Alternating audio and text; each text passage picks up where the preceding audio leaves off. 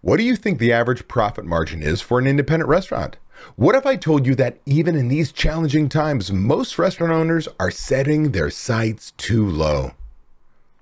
Stay with me and I'll explain in just a moment.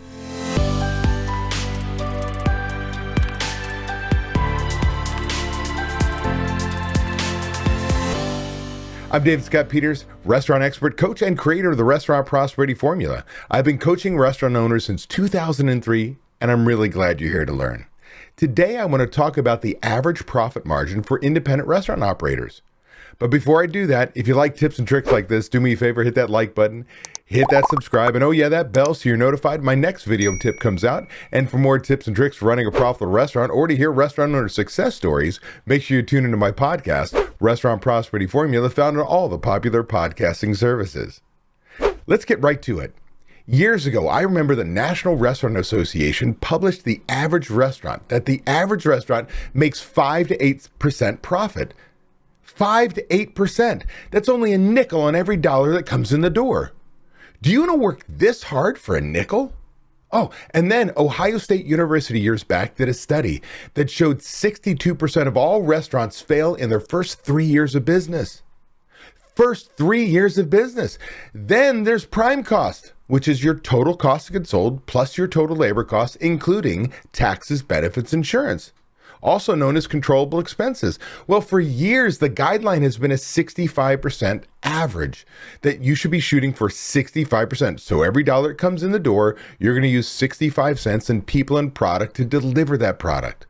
And this just perpetuates the lower profit margins. What if I told you it's actually worse for most restaurant owners? That restaurant owners who don't take inventory values to calculate their cost of goods sold on a weekly basis, and who don't budget for or track labor on a daily basis, run a 78% prime cost. This leads to that 62% failure rate. Now, what if I told you by implementing systems from budgeting to checklists, my members have learned that a 15 to 20% profit margin is within reach?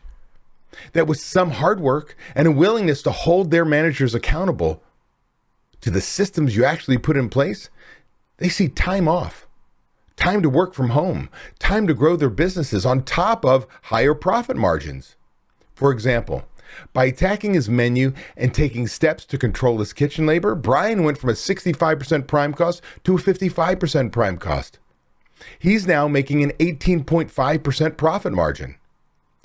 Or let's look at something, maybe a lower volume restaurant.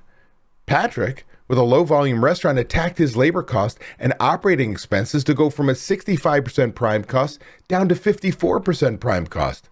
Now he's only hitting a 9% profit margin. But here's the truth of the matter. This is the first time he's actually making money in his restaurant.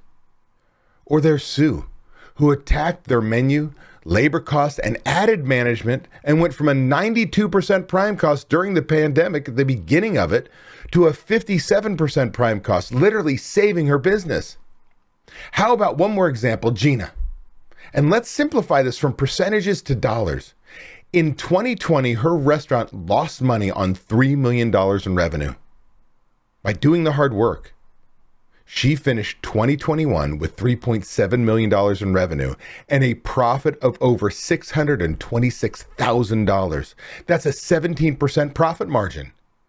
So when someone asks me what the average restaurant profit margin is, I reply that with budgeting, by implementing systems and holding your management team accountable, you should be shooting for a 15 to 20% profit margin.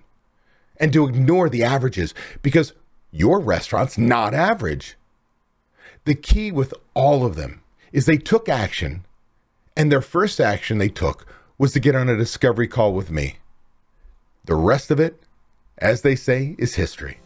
If you're tired of not being able to leave your restaurant because no one else knows how to run it, I want to make sure you know it doesn't have to be that way. You can leave your restaurant. It is possible to build a team of people who know how you want the restaurant to run, with trained and responsible people in place. You can give yourself time away. What would you do if you had time away from your restaurant? Would you sleep better? Would your relationships improve? Would you feel more relaxed? These are all things you deserve to experience as a business owner. It's why we own our own businesses. If you would like to learn how to own a restaurant that doesn't depend on you to be successful, click the link in the description to watch a free video to learn exactly what you have to do. Also, be sure to subscribe to get my weekly tips and watch these 2 videos to get more information and guidance for running a successful restaurant.